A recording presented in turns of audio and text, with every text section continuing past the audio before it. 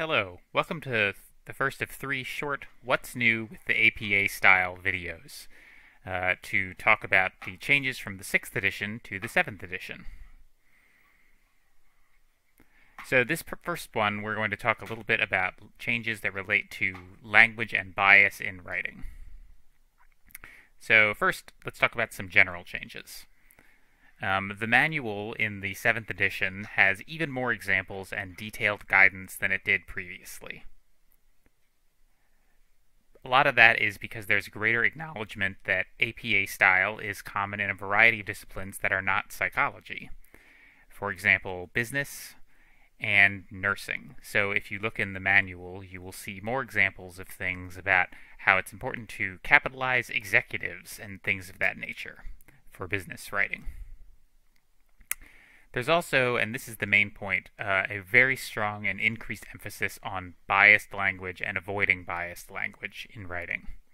So that takes a couple of forms. The most important one is that there's a whole 5th chapter of the style manual now, which focuses exclusively on this topic. That is new. And in large part, the framing of much of this discussion is around the idea of person-centered language. So you're writing to, in a way, center on the person rather than a condition or aspect of that person. So you are advised to, for example, say a person with paraplegia, not a paraplegic. So, in other words, that tends to mean that we are using more adjectival descriptor sorts of phrases for people. The other way that this plays out is you are strongly advised to use the labels that communities use for themselves, and we'll come back to that in a minute. So another takeaway is that there's a large section in this chapter on intersectionality and the complex web of different identities that we have. We're not going to go into that, but just know that it's there, and if you're looking for more guidance, it's part of the style now. There is also lots of specific guidance for many different populations that was not there in previous editions.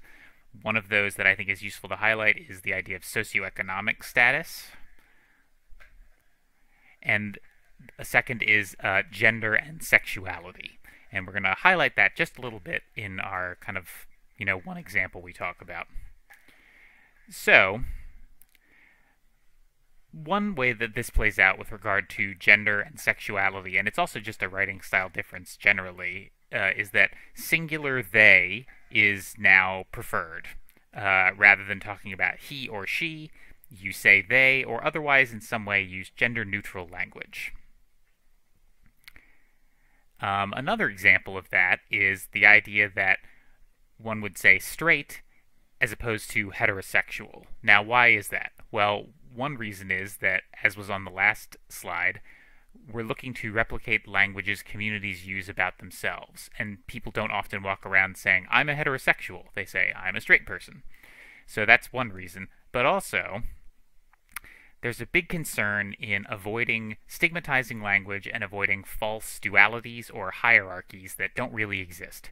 So one reason not to say heterosexual and homosexual, and instead say straight and gay, is that in addition to the idea that that's what people really say about themselves, you are also, by doing so, not creating this false dynamic where there are no other kinds of people, like bisexual or asexual people.